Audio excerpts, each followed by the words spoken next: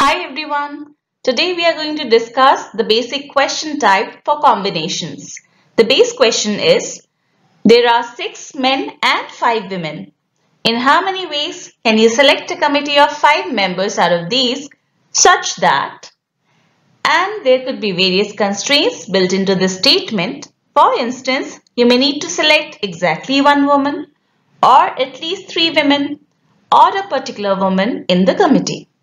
We will learn how to tackle these constraints, and I am sure once you have understood this question type through this video, you will never face any problem in related questions. So let us begin.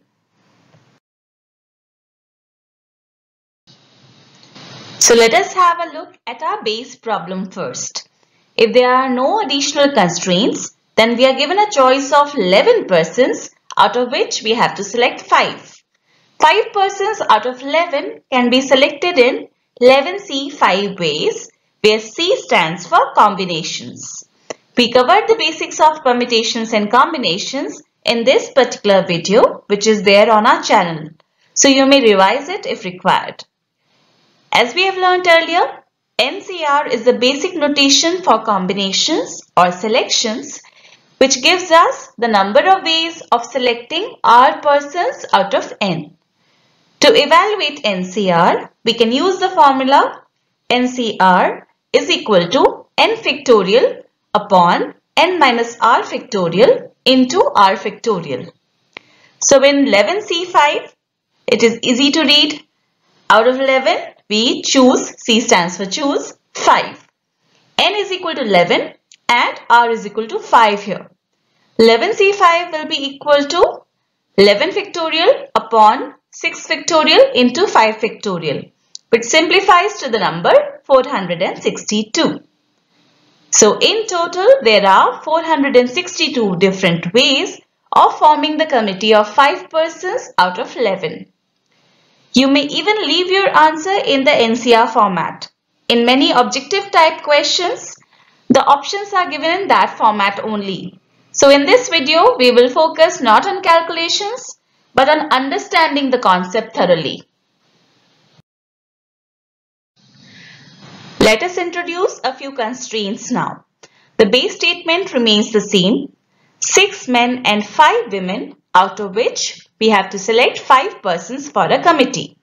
But in the committee, there should be exactly 1 woman. So not to worry, just think it out loud. In a committee of 5 persons, if there is exactly 1 woman, the rest 4 are obviously men, yeah? So that means we have to select 1 woman and 4 men for our committee. That 1 woman we must select out of 5. And the 4 men we have to select out of the 6 given men. So 1 woman out of 5 can be selected in 5C1 ways. And 4 men out of 6 can be selected in 6C4 ways. And remember, we have to perform both this action of selecting the women and this action of selecting the men. In the language of PNC, AND means multiply, while OR means you add. This is all you need to remember. So by using the fundamental rule of counting, 1 woman out of 5, that is 5C1, and 4 men out of 6, that is 6C4, can be selected in 5C1 into 6C4 ways. This number is equal to 5 and this one is equal to 15. So our answer is 5 into 15. That is, there are 75 ways of forming the committee so that exactly 1 woman is included in the committee. What if we need to have exactly 3 women in the committee? So same thought process applies here. Exactly 3 women means the rest 2 are men. So in the 5-person committee, there are 3 women and 2 men. 3 women out of 5 can be selected in 5C3 ways and 2 men out of 6 can be selected in 6C2 ways. And means multiply. This is 10 and this is 15. So our answer is 10 into 15. That is 150 ways of forming the committee such that there are exactly 3 women. The third variation is to form the committee of 5 persons such that there are at least 3 women. The word at least means a minimum 3 women. So guys, a hint here. When you see words like at least or at most in a combinations question, always form cases using the word exactly. So at least 3 women means either there would be exactly 3 women or exactly 4 women or exactly 5 women in the committee. These 3 cases qualify for a given condition of at least 3 women. Since the committee is of 5 members in each case, the balance would be men, of course. So there would be 3 women and 2 men, or 4 women and 1 man, or 5 women and 0 men. 3 women out of 5 can be selected in 5C 3 ways and 2 men out of 6 in 6C 2 ways. As we have seen earlier, we multiply. For this case, 4 women out of 5 in 5C 4 ways and 1 man out of 6 in 6C 1 ways. We multiply. 5 women out of 5 can be selected in 5C 5 ways and 0 men out of 6 in 6C 0 ways. We multiply. Both these numbers are equal to 1, by the way. Now the operator or means plus. So we add up the 3 numbers from these 3 cases and now we just need some quick calculations. Number of committees with exactly 3 women will be 10 into 15. Number of committees with exactly 4 women will be 5 into 6. And number of committees with exactly 5 women will be 1 into 1. That is only 1 committee. So adding up these numbers, there would be 181 ways of forming the committee such that at least 3 women are included. In the next question, a committee is to be formed such that there is at least 1 woman. Now think logically. This would be true for most of the committees, right? Because in any 5-membered committee, the number of women will range from a minimum 0 to a maximum 5, isn't it? At least 1 woman would imply either there would be exactly 1 or exactly 2 or exactly 3 or exactly 4 or exactly 5 women. Too many cases, right? Is there any shortcut? Yes, there is. See, in any 5-membered committee that we can possibly form, either there would be no woman or at least 1 woman, isn't it? Think it out like this. The total number of ways of forming the 5-membered committee minus the number of ways of forming the committee such that none of the women is selected would give us the balanced cases automatically. Total number of ways we saw in our base problem were 11C5, 462. And if no woman is selected, which means all 5 are men, 0 women and 5 men can be selected in 5C0 into 6C5 ways. We take a difference of these 2 numbers and our answer is 462 minus 6. That is 456 ways of forming the committee such that at least 1 woman is included. Along similar lines, the question might ask the number of ways of forming the committee if at most 4 women are to be included. So again, if we break down the given condition into cases, there would be too many because at most 4 women means the number of women could be exactly 0 or 1 or 2 or 3 or 4. The easier way to attempt the same problem would be to subtract the number of committees containing exactly 5 women from the total number of 5-membered committees that are possible. Because in the remaining committees, the number of women would be at most 4. Let us do that. Total number of committees are 11C5. This minus the number of committees with exactly 5 women and 0 men which would be 5C5 into 6C0. This number calculates to 462 minus 1, that is 461. Now sometimes the question might have a different kind of variation to it, wherein they might ask you to include or exclude a particular person. So just to make the visualization simpler, let's assume that out of these 11 persons, there is a particular woman named Sia, a particular man named Raghav, and another man named Lankesh. Now with this additional information in mind, let us try out some questions. In how many ways can we form a committee of 5 members such that a particular woman, say Sia, is always included? So let us include Sia in the committee first.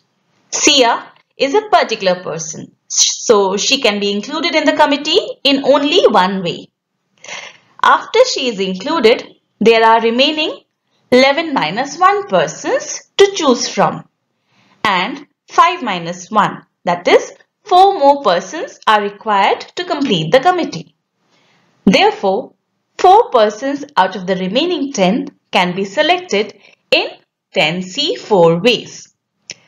10C4 evaluates to 210, and there would be these many committees where a particular woman, or for that matter a particular person, would be included for sure.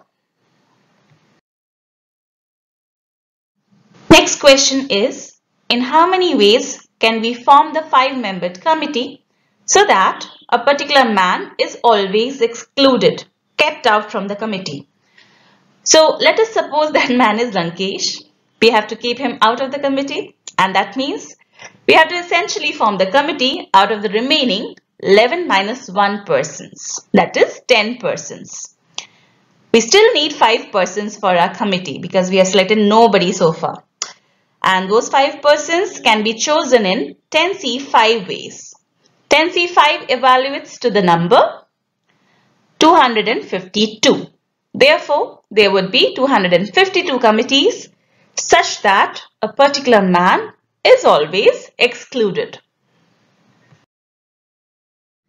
Moving on, how do our numbers change if instead of 1, there were 2 particular persons who were to be included on the committee? In how many ways can we form the committee so that a particular man and a particular woman are always included? Let us suppose that particular man is Raghav and that particular woman is Sia. We include both of them in the committee. Now remember, selection of a particular man can be done in only one way, and correspondingly, selection of a particular woman can also be done in only one way. So Sia is included and Raghav is included. Remaining, there would be 11 minus 2, that is 9 persons, out of which we need to select 3 more for our committee because 2 persons are already included. 3 out of 9 can be selected in 9C3 ways. 9C3 evaluates to the number 84. So there would be 84 committees in which 2 particular persons are always included.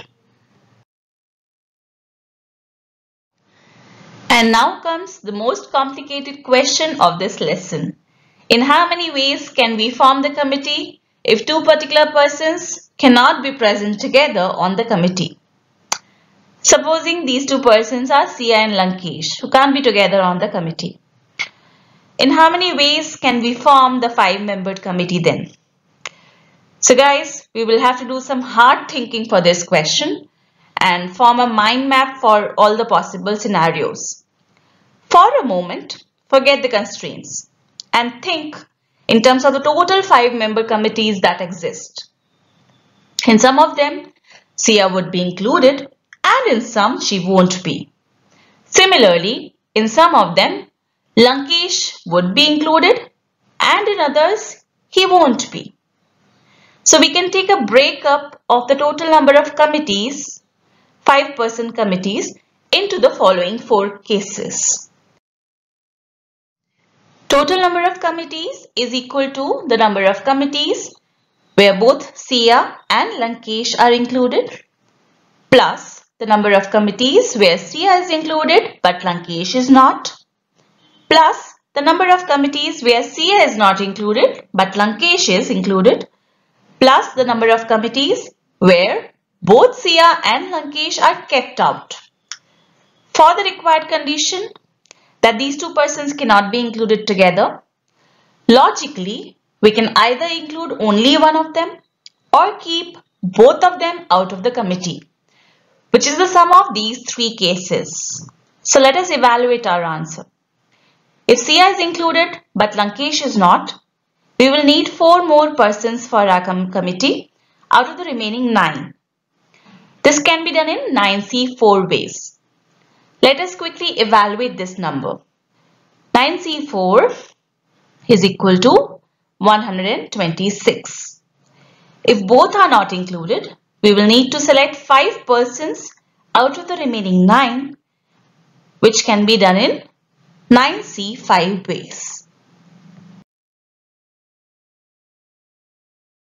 As we discussed, this number is equal to 9C4. Keeping Sia out and including Lankesh is also a similar case. So this number is also equal to 9C4. And both not included, this number is equal to 9C5. Since 9C4 is equal to 9C5 and 9C4 is equal to 126 as we calculated earlier, so our answer for this condition is 3 times 126. That is 378 ways of satisfying this condition. Alternatively, since this equation always holds, we can get our answer, which is the sum of these 3, by subtracting this from the left hand side. So number of committees possible if Sia and Lankesh can't be included together on the committee is equal to total number of ways of forming a 5-member committee minus the number of committees when both Sia and Lankesh are included. How many of them? So we include Sia, we include Lankesh. Out of the remaining 11 minus 2, that is 9 persons, we need 3 more for our committee who can be selected in 9C3 ways. Our answer is 11C5 minus 9C3, which is equal to 462 minus 84. 378 ways of doing that. That brings us to an end of this video. Hope you have understood the concept well. And if you enjoyed watching this video and found it useful, do press the like button and subscribe our channel for related content. Here is a glimpse of other maths videos on our channel. Stay tuned and take care. Bye-bye.